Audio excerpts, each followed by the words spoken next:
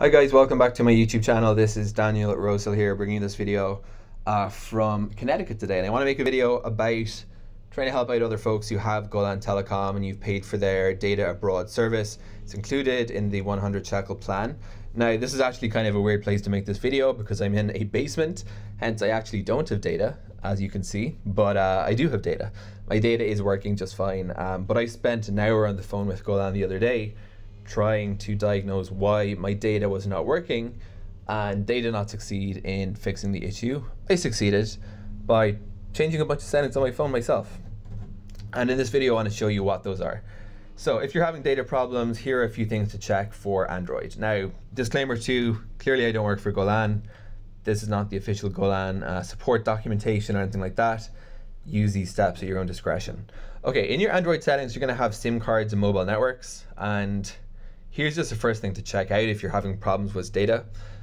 I have 2 SIM cards in this phone, and a business and a personal line, and my 100 shekel plan's on the personal line. So you have an option here for data SIM. So just make sure that your data SIM is, if you have 2 SIM cards, that it's set to whatever SIM you have data on. If I scroll down a bit, there's an advanced settings page here, and there's now something called data roaming has appeared, you may see.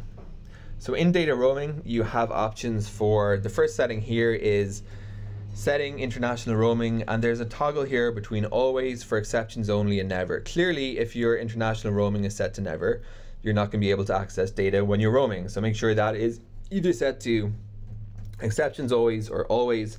I recommend going for always, even though it may incur data. You may use up your data allocation very quickly through background app usage, just be warned. So choose that according to your risk limit, let's say. So then there's also a data limit cap. Make sure you don't have that activated, because again, if that is activated and you've limited your data to, let's say, 100 megabytes a day, then it's probably going to cut off really quickly. So make sure that's not on. That's all there is to do really in the phone menu. You don't need to configure the APN to the best of my knowledge, just to get the data. Now, the chokehold for me, or the problem, was in this thing called the SIM toolkit. Each phone's going to have one, and this is kind of a second menu for your SIM options. Now, coming back to the thing, I have 2 options, I guess, because I have 2 SIMs. Most people probably, I think, only have 1 SIM card. In roaming services, there's going to be select mode. I had to move it to manual. This is why it wasn't working for me. And within manual, you have national and international, and I chose national.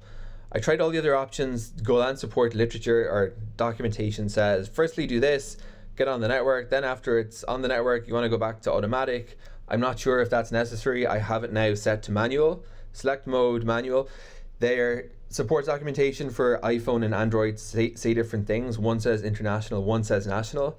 And for me, it was national. And then after I changed over that setting, I refreshed my device, rebooted it, and that fixed the problem. When it was rebooted, I was able to access the data I had paid for again. So that's the end of my saga. Again, not Golan support steps, but if that works for you, I hope this has been useful. Thanks for watching. More videos will be, as always, coming soon.